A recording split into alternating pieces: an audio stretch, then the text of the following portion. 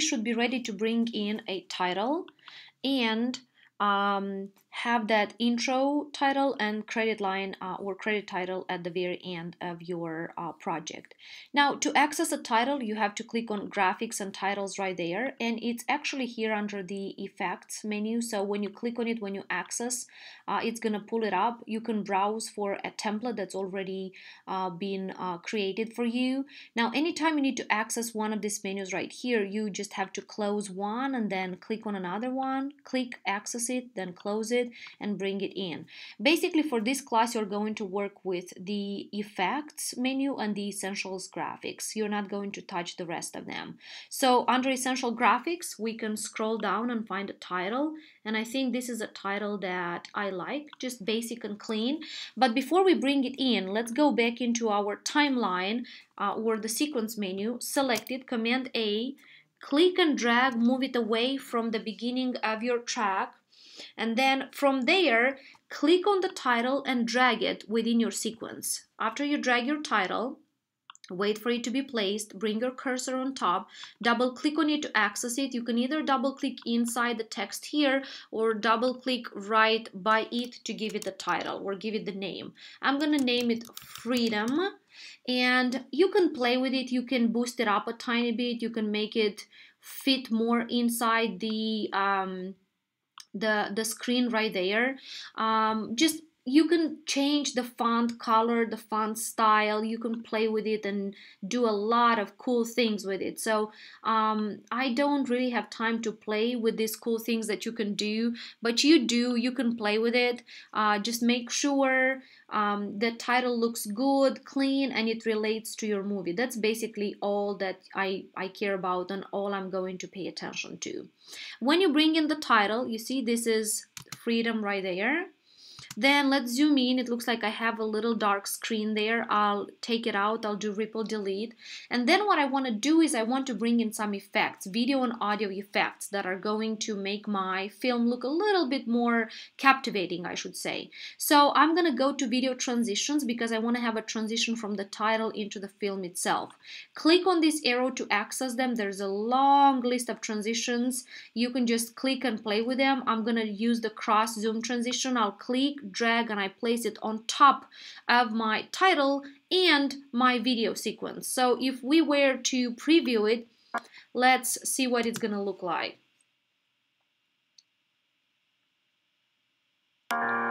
There it is, and I think my title is a little bit too long, so I'm gonna bring it in and I'll get rid of this intro, ripple delete, right click, ripple delete. Then I have a cross there. I'll bring in another transition here. So I'll go to my dissolve transitions and I'll do a cross dissolve, place it, then check it out. You can also adjust the length of your transition, so that's great. And I won't have one there. I think it looks all right. I'll just scroll through and I'll bring one more transitions right here at the end where my video kind of goes back to that same world that it came in. So you can I'll probably use the cross zoom again. Don't use too many transitions because that looks a little bit unprofessional when it's too many of them. Let me place it on top of both videos right there. Let's see what it's... I don't like this transition there, so I'm gonna delete it and let me try to find another one. Let me do a cross dissolve again. I feel like that's gonna work better. There it is, wonderful. Now we can also bring in some audio transitions and you will see the meaning to them. I'm gonna bring in my audio track to the very beginning, so I'll click, drag, and bring it in the very beginning of my film, so it starts with music. Maybe not right in the beginning, but a couple of seconds in, right there. So it brings the music in as well. And then I will go to find some audio transitions. So click right there. For audio transitions, you don't really have a whole lot. So I'm gonna bring in a constant power right there. And then I'm gonna place a exponential fade right here.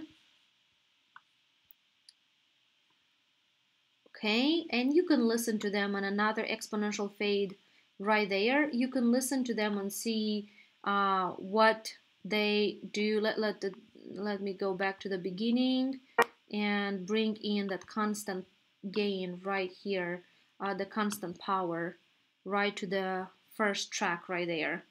So it looks like I have a couple of red moments here. It means that I need to render my sequence. So I'll do sequence, render in to out, wait for it to render. Remember, when it's done rendering, it's going to start playing it for you right away. I will make sure to preview it in a large window so we can watch it and see what it looks like. So give it 1 second. Let me pause it.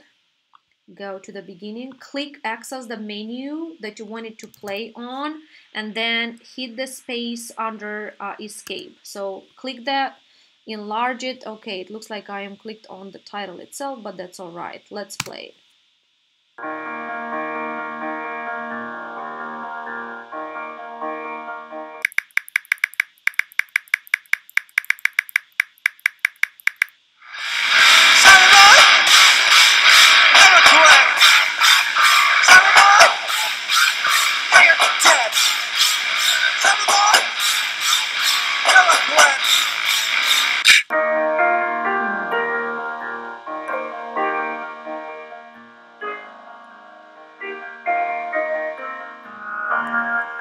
Okay, we need a credit line now that ends our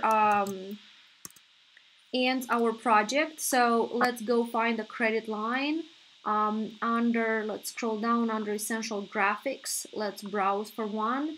Just find one that you think will work well with what you did. So let me either use that one, just any credit line that you think will work. It could be just simple. So click, drag, bring it in, double click on that to access it, insert name there. So you'll just say film by Kate Stepanuk, and then bring the names of all the actors that have helped you complete the project.